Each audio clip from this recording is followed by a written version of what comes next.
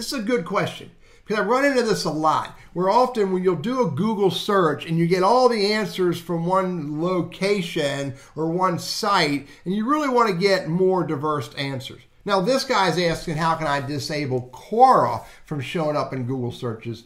Now, I get why he's asking that, but in total transparency, I love my Quora content, which is why I'm a Quora contributor. But let's use this as an example just so I can show how to do it. I'm going to go to Google. So I'm going to do it from right here. I'm going to do a search for Quora answers, and I'm going to say get rid of Quora.com. Get rid of everything that is related to Quora.com. It should not show up. The URL Quora.com should not show up in my search results.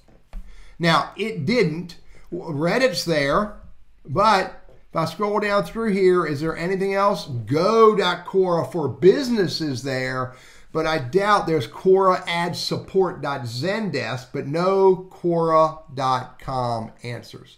All of the Quora.com answers were excluded from this Google search. Here, I'll give you another one. Let's do this. If I want to find Teddy Burris, but I want to exclude, let me put quotes around closely. I want to exclude, LinkedIn.com, and I want to exclude www.burrisconsulting.com, and I want to exclude YouTube.com.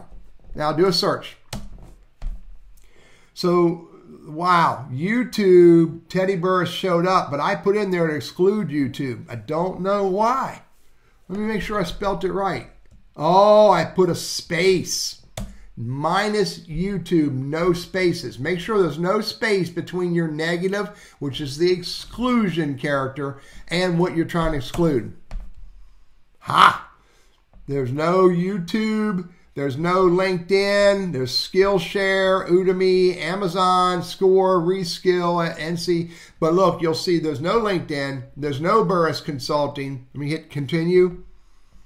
And you'll see that there's no YouTube. Bottom line, how do you exclude content, either words or phrases or URLs from your Google search?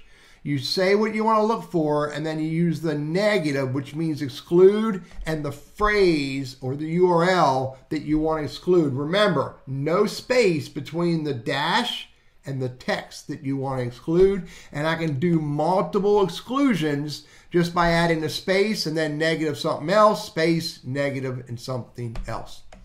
I'm Teddy, your Google Workspace and Gmail guy, your Quora contributor. I hope this is helpful for you.